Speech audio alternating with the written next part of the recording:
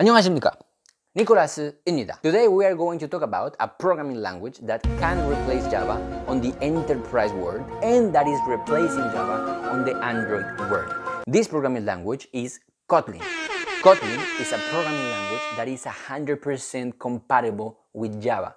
So what that means is that if you are a developer working in a company that has a legacy Java system, but you want to try a new modern language like Kotlin, you can just do that on the same project because Kotlin and Java are 100% compatible. So today we are going to learn what makes Kotlin so 100% compatible with Java, what else can you do with Kotlin, why did they create it, and who should learn Kotlin.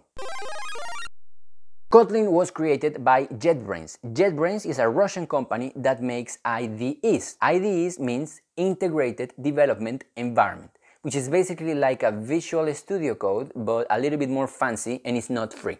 JetBrains had 70% of their code written on Java, and they wanted to replace Java basically and use a better modern programming language. The problem was that, as I said, they already had so much code written on Java, they just couldn't rewrite everything on a new language. They had to find a language that was compatible with Java so they could write new code in this new language but also maintain all Java code. And that's when they created Kotlin.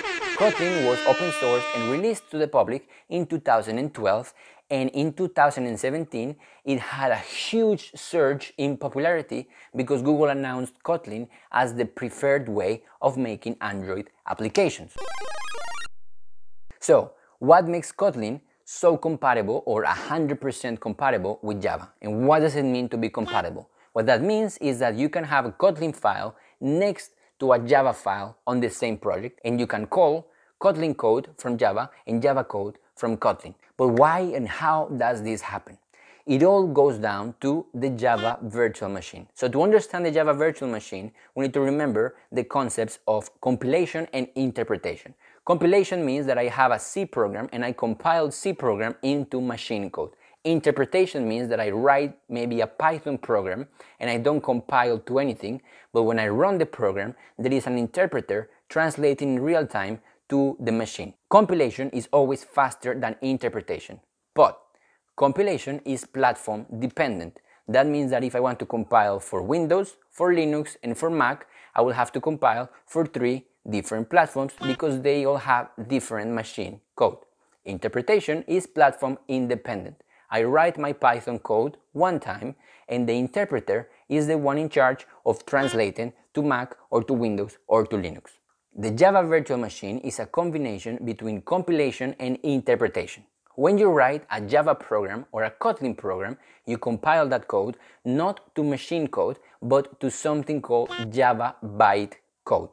So there we have a compilation. But then, if you want to run that Java bytecode on a Mac, on a Windows or Linux, for example, what you need to do is to use the Java virtual machine. The Java virtual machine understands the Java bytecode and it translates that into Mac OS, Windows, and Linux instructions. So it's like an interpretation of the compiled code. Now, that's what makes Kotlin 100% compatible with Java. That's because Kotlin compiles to Java bytecode. So at the end of the day, if you have Kotlin code or Java code, they are going to become the same Java bytecode. As a language, what does Kotlin bring to the table? Apart from being compatible with Java and all that, there are 2 things that are very exciting in my opinion. One is that Kotlin is null safe, and that is something that is a huge relief for Java programmers. And the second thing that I like about Kotlin is the fact that it has something called coroutines. Coroutines are something like Go routines in the Go programming language. So basically you can write code that executes many things at once. That means even faster than other programming languages. So, what can you do with Kotlin? The first thing is that you can use Kotlin in your Java applications on the backend. So for example, you can use Spring Boot, which is a Java framework, next to some Kotlin framework, and that will work 100% well. Also, you can make Android applications with Kotlin. So also, if you want to get into Android application development, no need to look for Java. Just go right ahead and look for Kotlin. And there is something really exciting about Kotlin, and that is that it compiles down to JavaScript. So that means that you can write Kotlin code and compile that to JavaScript and interact with React.js.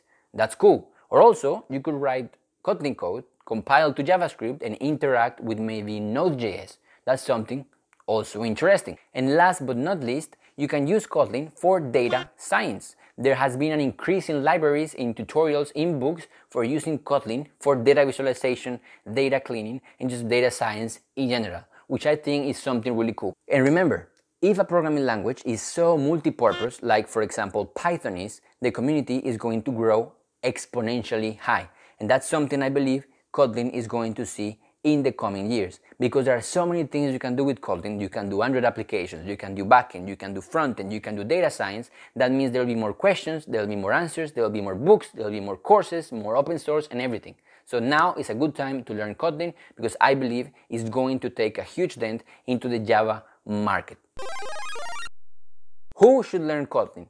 I think if you're a developer that wants to work on the enterprise or on Android development, but you don't like Java so much, I think Kotlin is a good choice, because it's the perfect balance between object-oriented and functional programming, and also being compatible with old Java systems.